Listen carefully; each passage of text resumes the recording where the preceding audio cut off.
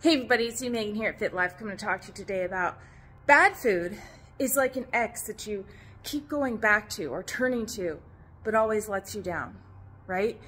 It's like you come to this place where you get to this emotional level where you crave carbs, you crave bad food, you crave junk to suppress the moment that you're feeling. And you know what? It does work. But it's only temporary relief. It doesn't really address the problem. They say, like it's a Band-Aid. It's just covering up how you feel in the moment. But really, we can do hard things. We can get through hard things. And we don't need junk and we don't need substances. We can do it. We are all capable of it. We got to breathe. We got to pray. And you know what? Things always turn out as they should in the best way in God's plan for us. But when you turn to things that just in that moment, in that you succumb to it, don't do that.